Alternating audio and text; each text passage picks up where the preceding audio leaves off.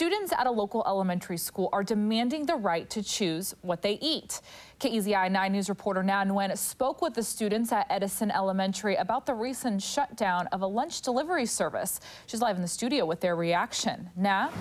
Jessica, parents and students said they're a little frustrated by the situation, and they hope that their little demonstration this morning showed administrators just how much.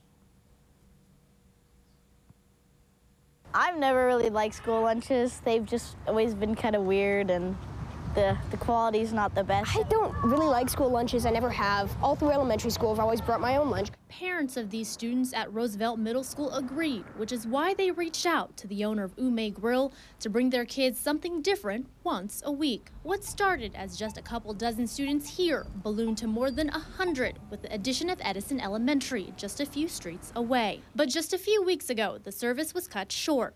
As the school said, the prepaid meals violated a contract with Sodexo, the existing lunch service provider. I was kind of sad because it was really good, and the hot lunch, it's not the best and it's processed. I thought that that it's not really fair because you need to make healthy choices, and you need to be able to choose what you can have for lunch. So to show their distaste with the district's decision, students rallied outside and signed plates symbolizing their desire for choices.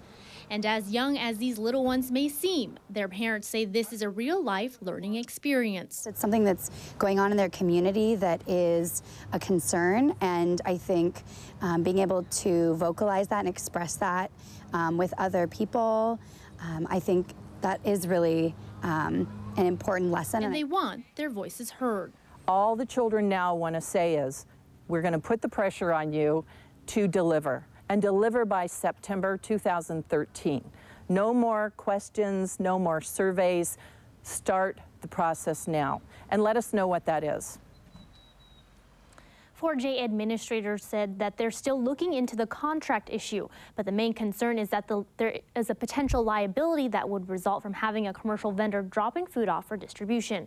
So to solve that problem, parents have already volunteered to take turns doing this themselves starting next fall. Live in the studio, Na Nguyen, KEZI 9 News.